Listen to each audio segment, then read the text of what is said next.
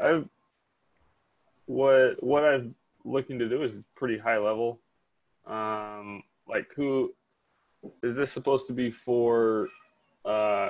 Just like most everybody, or like highly technical people, or Well, that's a good question. I'm not even sure like what kind of technical things exist. So maybe we can start from the broad strokes, kind of like what we can do. Because, for example, yesterday we had this. Wait. So first, yeah. So recording is on. So first of all, Doccano is already integrated in our infrastructure for like 4 months or something. mm-hmm. And if you'll go to our GitHub, you will find it in CoronaWhy infrastructure. I will send link to Zoom. Let me check. Okay, so that one. So there is a Docker Compose with all services, and Doccano is one of them. So it means that you can get Doccano up and running locally on your computer, or if you'd like, you can run it on VM. There is no difference. And because the way how we implemented it, there is traffic, and traffic is HTTPS proxy and load balancer. So basically, it means that it's possible to use it both for development and production services. And I don't know, if you will open Docker Compose, you will see it's connected to other tools also. And for example, our pipeline, NLP pipeline for Core 19, it can directly communicate with Doccano. It can send pieces of text from Core 19 to Doccano, and after people can do something, right? So I don't know if I have permissions to share screen. Let me check. Okay, can you see it now? Yeah. Yeah. Okay, so if you'll go to this repository and after to Docker Compose, you will see, yeah. So you will see a lot of services that already integrated with Doccano. And Indra is here. So there is also possibility to send Indra statements to Doccano for further processing, and we can label some entity, and we can do a lot of fun things. And well, other things also. So there's also Elastic available, and Jupyter, and Sparkle endpoint, and Kibana, and whatever you want. And the last one is Doccano. So if you'll try just to clone this repository and run with Docker Compose app, you will get it, and you will see. So you should specify domain name, or it can be just localhost. So it will be doccano.localhost in this case. And you will see this nice website. And I believe default login is admin. And after you can just go inside. So I already have example that, yeah, so just go to projects, and here you can see we have 7 projects and some examples. So last one actually is our experiment with integration of Core 19 collection with Doccano. So I think I've shared a notebook, but it's also available on GitHub. So if I'll go to AI experiments, let me check how it's called exactly. Yeah, CoronaWhy. Oh, AI annotations.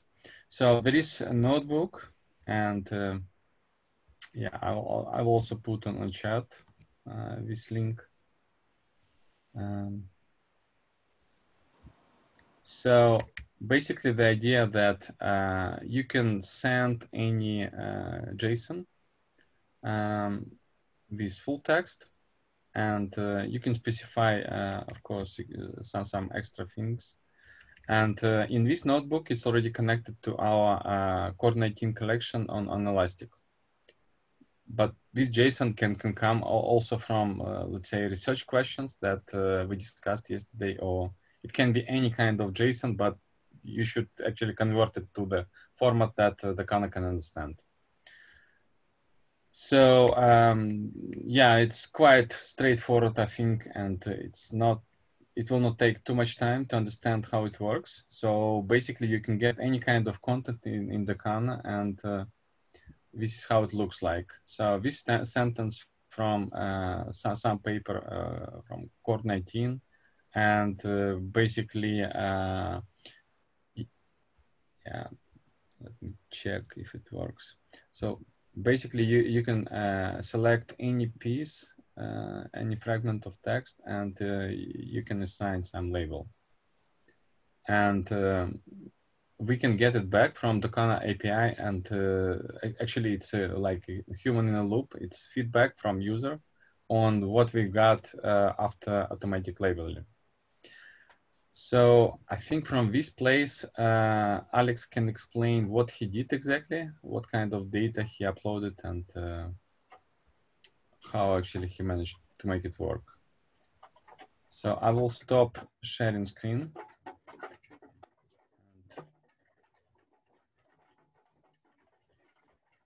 Oh, it's Amsterdam. It's raining every day. I can share my screen if you want. Yeah. And jump into a project. Let's see here. Oh, you know what?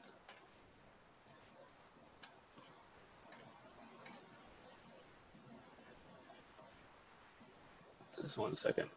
It kicked me out here. You gotta get, okay.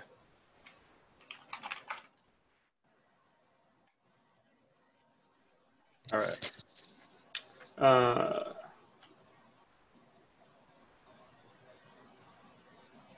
I gotta, oh, sorry, go ahead.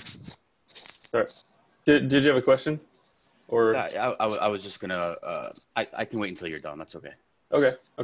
Let's see, are you guys able to see my screen here? Yep. The admin, okay, cool. So, so here, this is kind of the landing page after you log in, and you'll have a bunch of projects here. You can create one. We've only really used it for sequence labeling, which is their Doccano's term for named entity recognition labeling. You know, I'll put that in there and choose the options you like. So once you do that, you'll get a project like this. And the first thing you're going to want to do is edit the data. You'll come in, you won't have anything in here. You can import your data here, and it'll give you a few different options. And you'll just choose the one that pertains to the format that you developed either through Slava's notebook or your own means. So that'll take care of the data set. And the next thing you'll want to do is develop labels. And so these are, so for this project, I was annotating sample sizes in paper because that's what we wanted to develop a model that would extract. And so not only did we have sample sizes, but we also had a few other different methods that we kind of ended up developing. So we realized that sometimes they would break out sample size, for example, or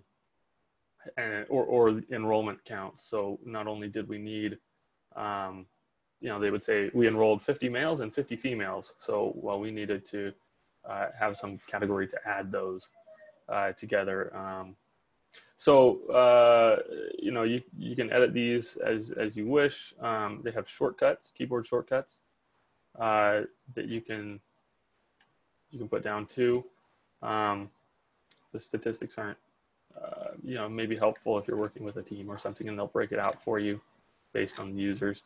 The guidelines are also something that's fairly critical, I think, just to maintain some continuity in how you're labeling things. So while it's attempting to kind of skip over these, it was very helpful for our team to have a set of instructions that we could go back to, you know, if we had questions or things like that. Lastly, users, you can set administrators, annotators, and annotation approvers. We haven't used the annotation approvers much. I think it's good for maybe bigger projects. We did notice, and Slava might be able to speak a little bit more on this, but we did notice that when we instituted this through AWS, we did have a little bit of an issue with emails. So once people register, then you'd be able to select them here.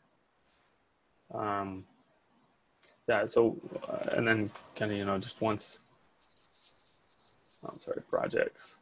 We'll go back to this. Real quick. You saw two of my emails right there, and I never got the registration email back.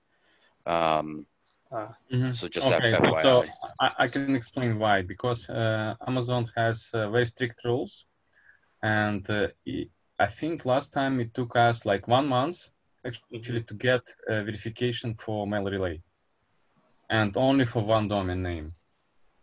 So it was the reason why this functionality, well, it works, I think now, but still there are some issues. Okay. Yeah. So we already discussed this, and we decided to go for Google. So we will set up mail relay on Google, and just will continue with Google, because it's quite difficult to get something done in this way. So if I'm not familiar with GitHub and how to run those tools in Docker, would I be able to sign up for this? Yeah. So so the good thing, because Slava set this up on CoronaWhy's as a CoronaWhy service, you should just be able to go to this website, log in, create a project if you need one. I guess Slava or I can set you know, administrative privileges so that you could yeah, project of your own and manage whatever team that is handling those annotations, so that you don't have to set it up. If you wanted to set it up locally, you can simply go to the Docker repository on GitHub, and it has buttons for you to just, I mean, you literally just click the one that you want. I deployed it on Heroku in 10 minutes yesterday. You just click that, log into Heroku, and quick question: why would someone need to deploy it locally if we run it on our infrastructure? I don't think they would need to. I think that's the benefit, that Slava's already gone through all the work to do it. So basically a contribution, for example, for AWS. I mean, the kind of GitHub, if you'll read it, it has deployment on AWS. So it was done by us. So I'm just wondering, so this call was precipitated by the meeting yesterday with Camarades, and I guess the overall effort to further the annotation of text documents. So I'm just wondering if somebody from, well, I guess question number one is that the people that are going to would use a tool like this, are they all going to be sophisticated enough to be able to figure this out? And if not, you know, if somebody at Doccano wants to help out with this, but they are not really that familiar with how to, you know, get into GitHub and Docker and all this stuff, would they be able to enroll and start to work? I see. Yeah, so this is what we discussed yesterday. So first, they should publish their data sets on our Dataverse, and we'll be able just to get all data and to put inside of Doccano. So after we'll manage to get research questions, it will be next step, just to get other data sets. Okay. So and in principle, it should be automated process. So every time then they'll update data. So it should be automated process, pinned up, and it should get all updates in Doccano. And as far as usability, and I think of all of the services that I took a look at, Doccano was definitely one of the easier ones. So I mean, for the typical person, they're going to come in, they're going to click on their project, and they start annotating. You know, whoever's the project manager already has all of these labels set up. They have any guidelines set up already, and so they're just clicking through here, you know, to find the data that they want to annotate. So it's pretty straightforward for most people. I wasn't quite aware of the context, so that's good to know. Okay.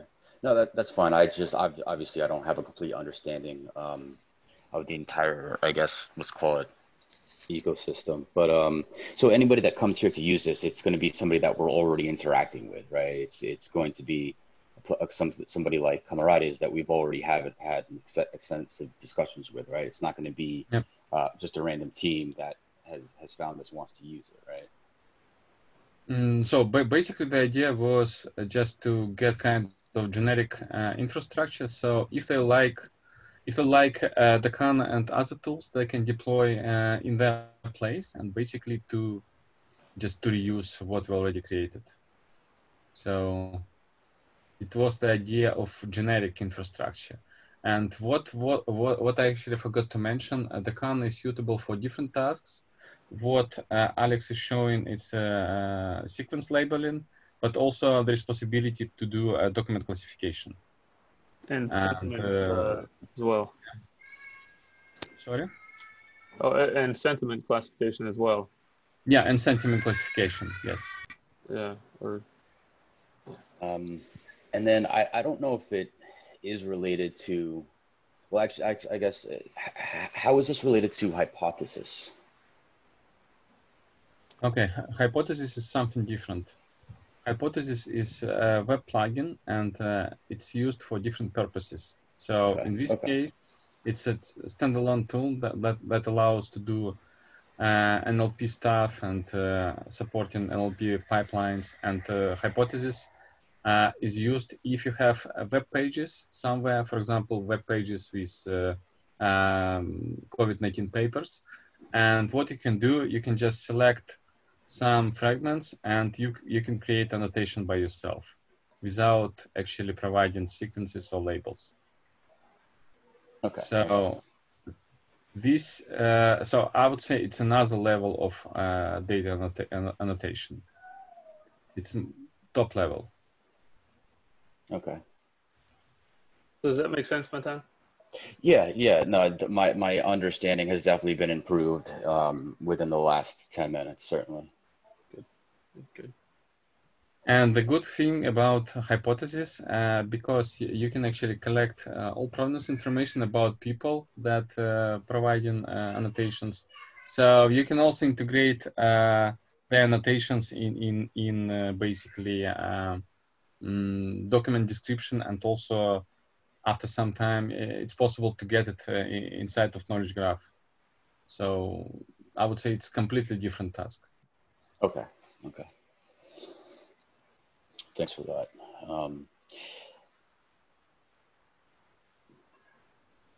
Arthur, do you know if the idea was to get the people from Camaradas to use this, or they had their own tool, right? Well, the idea here, I think, is to experiment with loading their data sets into Doccano. And since we already have the extractions, we can actually map them out to be already annotated in Doccano, right?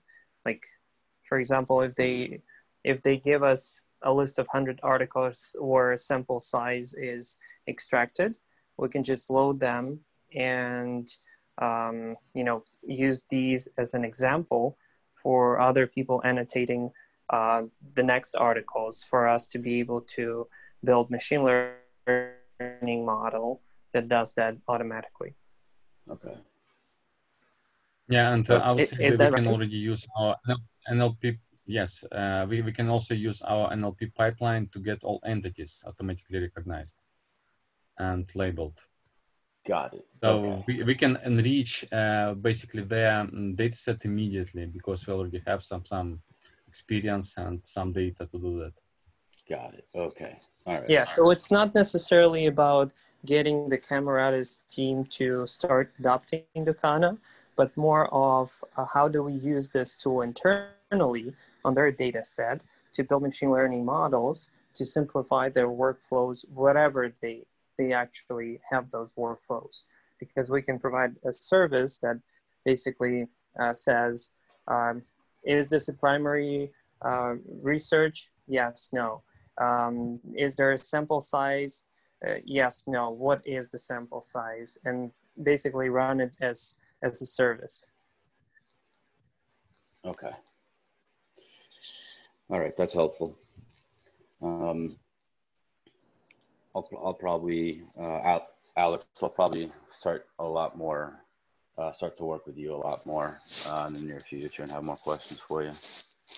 Do we think we can import some of the sample data that they provided into project and just call it Camaradas project? And whoever can do that, can you send the, I don't know, a link and credentials so that me, Matan, and any other people can explore that? I think it's definitely a good idea, but well, people are busy, so probably on Sunday we will try to make import. First research questions, and after something from Camaradas. Sounds great. And I mean, maybe Matan can do that if we. Yes, so there is notebook. It's very simple, and you just need to put JSON in place and to send API request, and you will get it inside of Doccano. Matan, are you up for a challenge? Yeah, totally. Yeah. Awesome. Okay, so is this the Slava? Is that the notebook that you shared just now? Yeah. Okay. And this is exactly the reason why you need to install it locally first, because I'm pretty sure that before you will get right content inside, you'll face some issues. Okay. So. All right. So let me just write down some steps for my. So, all right, I'll install it locally, and then I'll look into running. Yeah. Otherwise, we have to clean it every time. You know, with if something goes wrong. Okay. I'll give it a shot, and then I'll reach out to you guys if I have any if I run into any serious blockers. Mm-hmm. And they shared the data set, right, in Slack, I think. Yeah. Okay. Cool.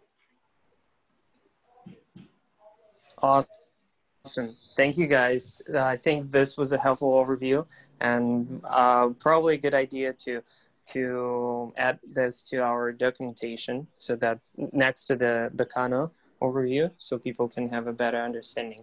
So I'll shoot you the link, Slava, to add. I would say we should add it to GitHub repository. Yeah. That's what I mean. All right. Sounds good, guys. Thank you. Okay. Everyone. Bye-bye. Bye.